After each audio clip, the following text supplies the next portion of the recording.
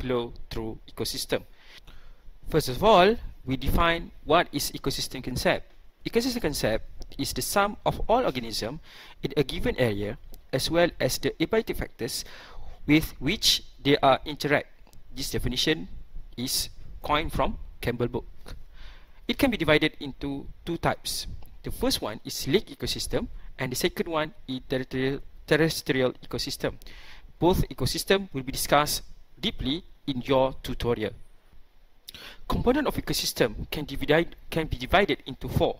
The first one is biotic component, the second one is abiotic component, the third one is interaction between biotic and abiotic component, and the fourth one is interaction between biotic component. So in this lecture, we will discuss all four components of ecosystem deeply. The first one is biotic component. So biotic component is the elements of living worlds that affect particular organism. So it can be divided into three major types. The first one is autotroph, which is a producer. The second one is heterotroph, which is a consumer, and the third one is decomposers. So the biotic component between the biotic component in this example will be having a particular relationship with other organism. So let us discuss one by one of the biotic component.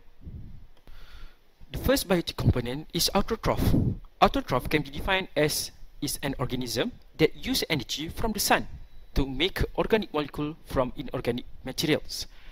We can also define autotroph as a producer that comprises of all photosynthetic organisms such as plant, seaweed, and any organism that have chlorophyll.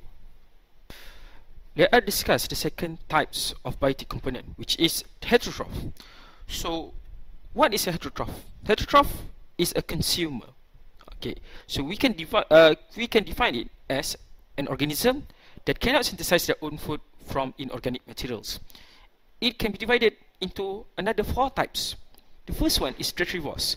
So detritivores is an organism that consumes fragments of freshly dead or decomposing organism.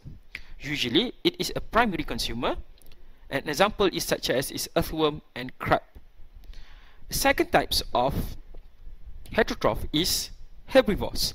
So herbivores is an animals that mainly feeds on the plants or algae. So usually it is a primary consumer and usually located or classified in the secondary trophic level. The third one is omnivore. So omnivore is an animals that eats a variety of plants or algae and animals. It can be either as a secondary or tertiary consumer and usually located in the second or third trophic level. And last but not least is a carnivore. So carnivore is an animals that feeds on other animals such as a flesh eater. It's usually a secondary consumer or tertiary consumer that located in a third trophic level. So the third types of biotic components is a decomposer. So decomposer can be defined as a heterotroph that breaks down dead organic materials and use their decomposition products as a source of energy. We can also call it as a saprotroph. So examples of decomposers is bacteria and fungi. A third component of ecosystem is a biotic component. So let us define what is a biotic component. A biotic component is any of the non-living referring to the chemical and physical properties of the environment. For example, temperature, light intensity, water, nutrient, and humidity. There are three examples that we will discuss in this lecture, which is atmosphere, hydrosphere, and lithosphere. So atmosphere is a thin envelope or a membrane of air around the planet. It contains gases such as nitrogen, oxygen, and carbon dioxide. Hydrosphere is a water.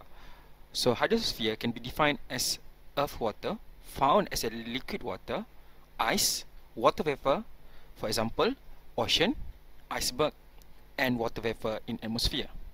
Meanwhile, lithosphere is a earth part of the abiotic component. Lithosphere is the earth crust and upper mantles that contain soil and minerals.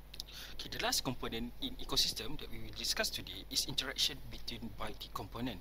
It can be divided into 5 important components, which is competition, parasitism, predation, commensalism, and mutualism. Let us discuss each of these components to make sure that you guys understand what is the meaning of those components. Okay, the first one is competition. Competition is a negative interaction that occurs when individuals of different species compete for resources that limit the survival and reproduction of each species. It can be divided into 2 types. The first one is intra-specific competition, and the second is inter-specific competition. Intra-specific competition is a competition between individuals of the same species. Meanwhile, intra-specific competition is a competition between individuals of different species. The second component is parasitism. Parasitism is a positive or negative exploitative interaction in which one organism, parasite, obtain nourishment from other organism, the host which is harmed in the process. So it also can be divided into 2 types. The first one is endoparasite and the second one is ectoparasite. Endoparasite is live in the body of the host. Meanwhile, ectoparasite feeds on the external surface of the host. The third interaction between biotic component is predation. So predation can be defined as a positive or negative interaction between species in which one species becomes predator that kills and eats another species that we call it as prey. So it can be include both animal-animal interaction or animal-plant interaction. Next is a commensalism. So what is a commensalism? Commensalism can be defined as an interaction between species that benefits one of the species but neither harm nor help the others. So a typical examples of commensalism is a shark and remora fish, where remora fish will feed on the stray bits of the food that left by the shark, also were attached to the shark for the free transportation. Last but not least is a mutualism. Mutualism can be defined as interspecific interaction that benefits both species. So examples of mutualism is the association between nitrogen-fixing bacteria of rhizobium and ligum, so a plant such as peas and bean. Okay, last but not least, we will discuss the last component of ecosystem, which is interaction between biotic and abiotic component. So this is interaction between living organism and non-living organism, where there is an element cycle between biotic and abiotic factors. This is really important to sustain the ecosystem as a whole because it will interacting and influencing between each other. So the examples of abiotic factors that may affect the biotic factors is, for example, is a type of organism that survive, the distribution of population of organism, and the size of population of organism.